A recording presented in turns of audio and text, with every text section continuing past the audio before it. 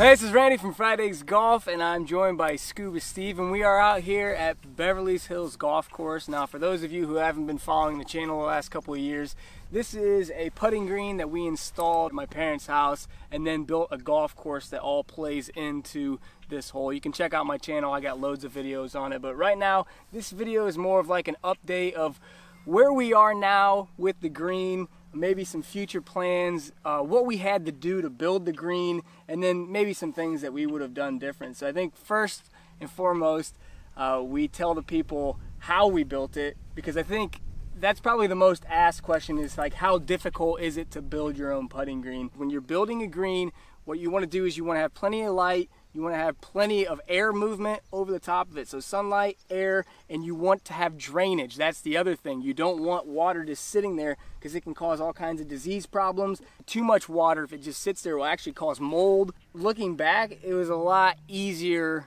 than we thought it would be, right? It wasn't that Probably much. The worst part was just cutting up the sod. We used a sod ripper and we ripped up this whole entire area that you see that is the actual putting surface. And then we rolled up the sod and we moved it. Actually, we put it back here to kind of build up that berm to eliminate some runoff.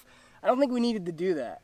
I don't think you need to sod rip up your yard to get your old grass out. I think you could just till that up, right? You could probably kill the yard. Kill it first. And then till it. And then maybe bring in some topsoil and kind of mix it in. You want some topsoil with some sand in it. What do you think the ratio is? I would say 50-50. 50-50? Yeah. I don't know if I wish we'd have went more. I really do. I mean, it's a good foundation and it helps with drainage. It helps the drainage. And it helps the roots spread out a little bit easier. I think it gets water to the roots quicker too. I think it allows for less compaction. You don't compact the dirt and make it as hard with sand in there. But anyway, so first thing you want to do is you want to work the soil up, and then basically we just raked that, we put bent grass seed down, and then we just rolled it, and then we just watered the heck out of it for like a couple weeks. For a couple weeks. They kept it completely wet all the time. And we put straw down to keep it keep the moisture in. Yeah, we put straw down, and what would you say, like 10 days later we had grass growing? Within 10 to 12 days, yeah, we had grass starting. We let it go for quite a while. I think probably a month. We mowed it really quick because we were anxious to get on it. But we raked the straw off, and then we had a really old school mower that was a greens mower, but it was really old school, and it actually worked okay. It did. It worked fine. But I think we went a little too early. We ripped up some grass, and we didn't know if it would survive, and it ended up being all right. That first year, we had no footage of the green. We didn't capture any video or any photos. I don't think you had your channel going then.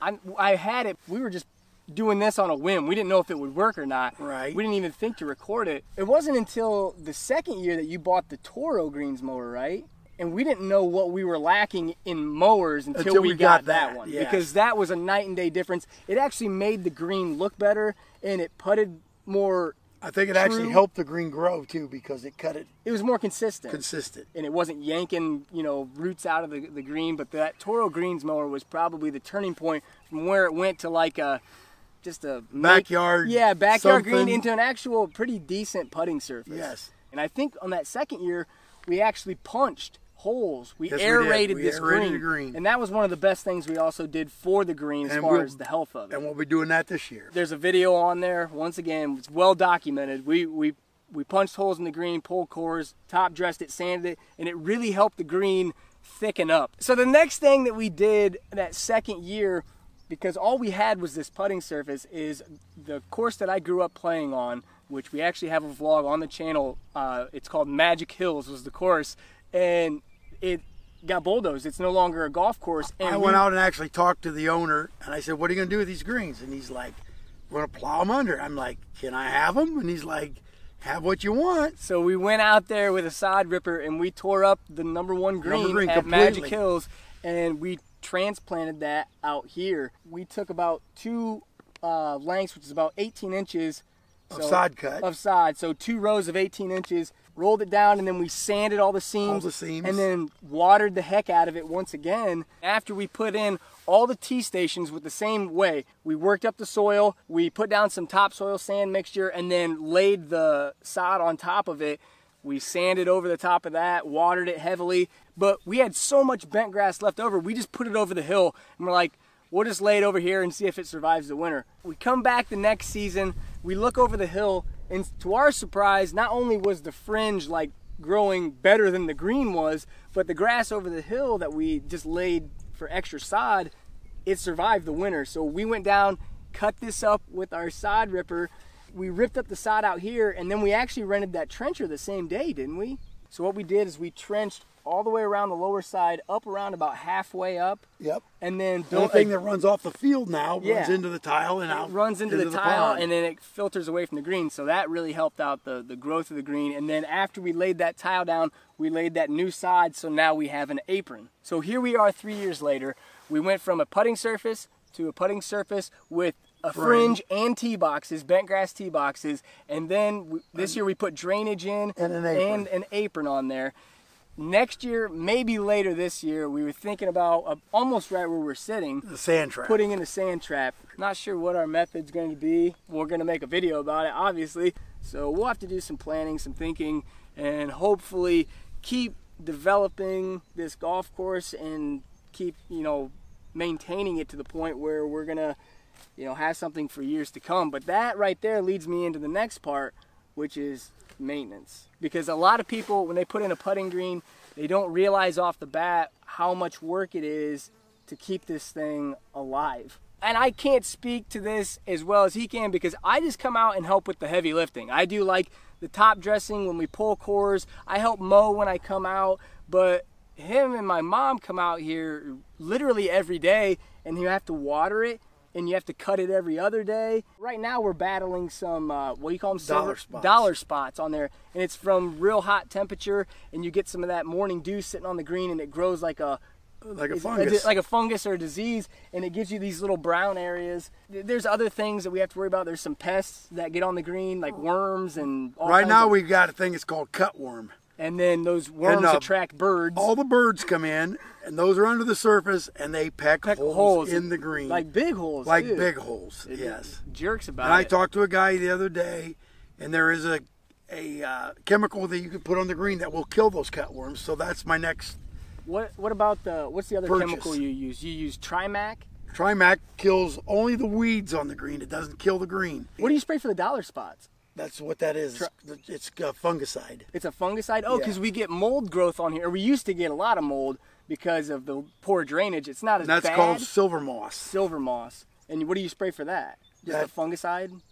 Quicksilver. Quicksilver. It's in a bottle about that big. And that's super expensive. And that's like $150. Oh my God. Whenever you guys complain about the price of what it costs to play golf, if you don't understand how much the chemicals are, it's crazy. It's unbelievable. But then you also, on top of that, when we're on that vein of maintenance, you also have your sharpening of your blades. That's crucial. To do my mower, I think, is $135.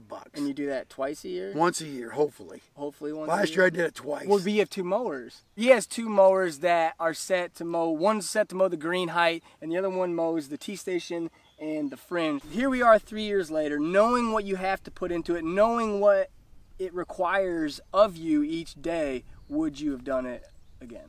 In a heartbeat. Looking back on it, I think that if you enjoy playing the game, if you have the property, and if you have the time, that's the big thing, is the time. When you do retire fully, I got like a year and a half and I'm done. And then I can, in the morning I can get up and knock the dew off. I can water it. It should be watered in the morning. It should be watered in the heat of the afternoon, and it should be watered in the evening. A lot of times I only get out here in the evening. Yeah. Sometimes my wife will come home and hit it real lightly just to knock the heat off of it. And then I'll have to come home and finish it. It's kind of that satisfaction of like, it's almost like keeping a garden. Like if you go out and you plant vegetables and you tend to it, you get that reward, but instead of eating delicious vegetables, we get to play golf. Exactly, but then you get the disappointment too when you start seeing the brown spots in the fringe. We kind of know why it's happening, and we're going to try a couple things to get rid of them. Yeah, there's a lot of work ahead of you. Yeah, there's a lot of maintenance and things that you have to keep up on, and equipment that you do need to buy. And buy decent equipment. Don't buy some cheap 1940s mower. Yeah, we went the cheap route first, and we found out very quickly that that wasn't the way to go. Get the nice stuff and do it right, but it's doable. Two idiots can go out in their yard and make a putting green and make a halfway decent one. We had no experience. We didn't know what we were doing. But with the mowers and what we put in this green, maybe $1,000.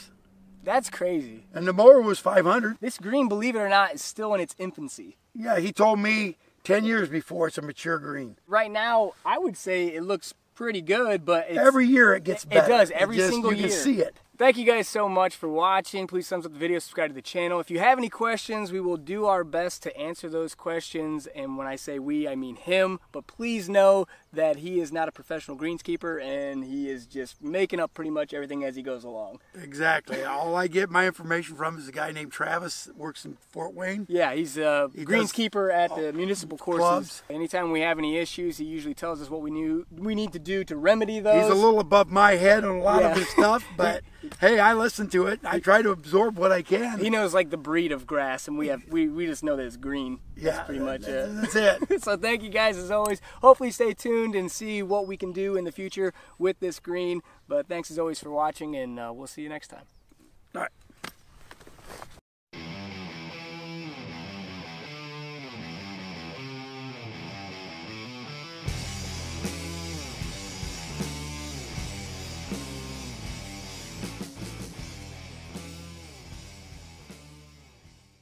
Once again, there's a vlog. Did we tile it before we did the... Do you hear me talking?